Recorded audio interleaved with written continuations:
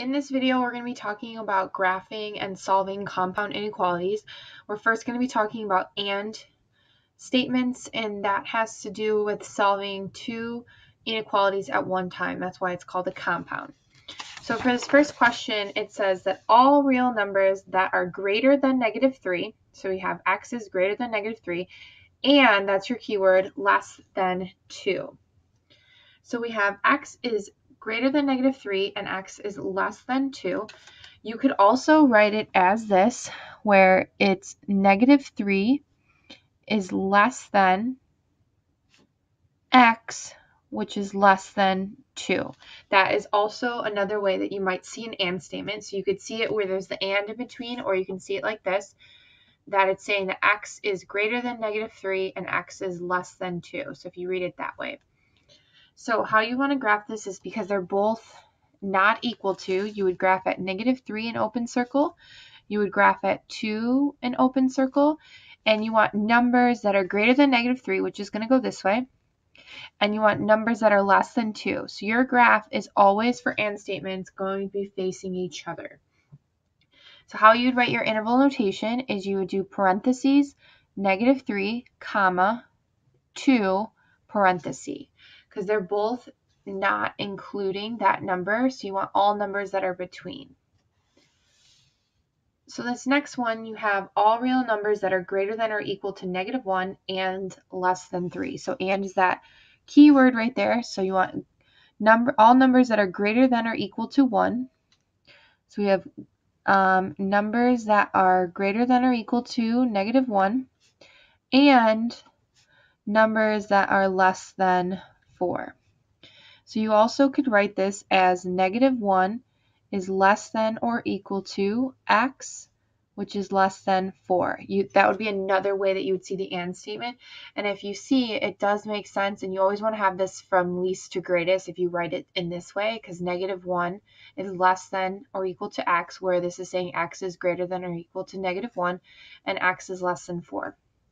So what you're going to do is you're going to put a closed circle on -1, a open circle on 4, and you want numbers that are greater than or equal to -1, so you want to go this way.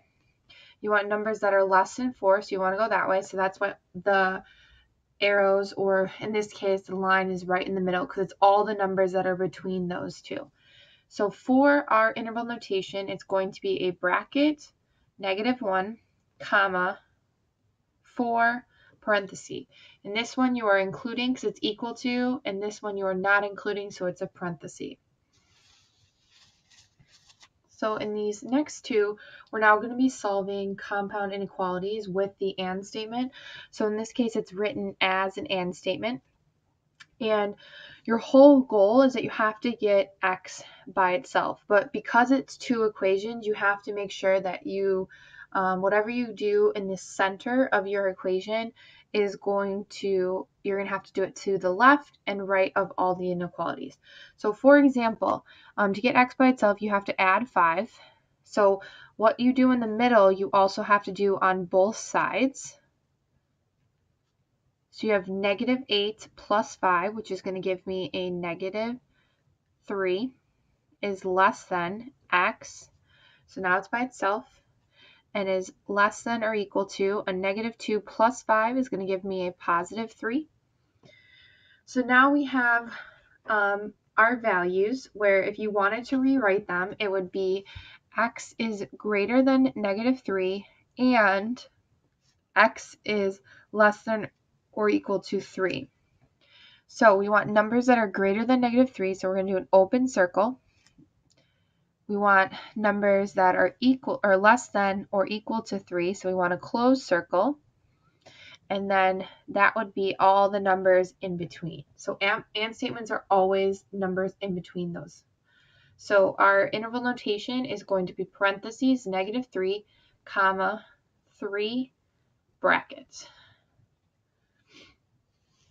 Our last one, we still want to get x by itself, and if you see, it's 10 is less than or equal to 2x plus 4, which is less than or equal to 24.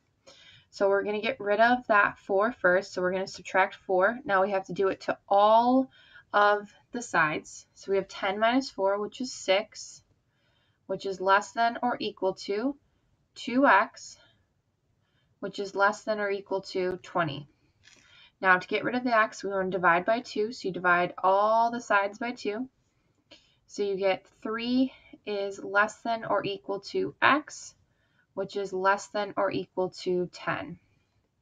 So that's also saying that x is greater than or equal to 3 and x is less than or equal to 10.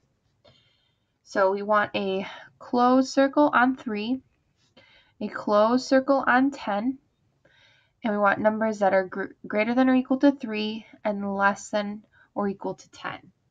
So our interval notation is going to be a bracket, 3, comma, a 10, and a bracket.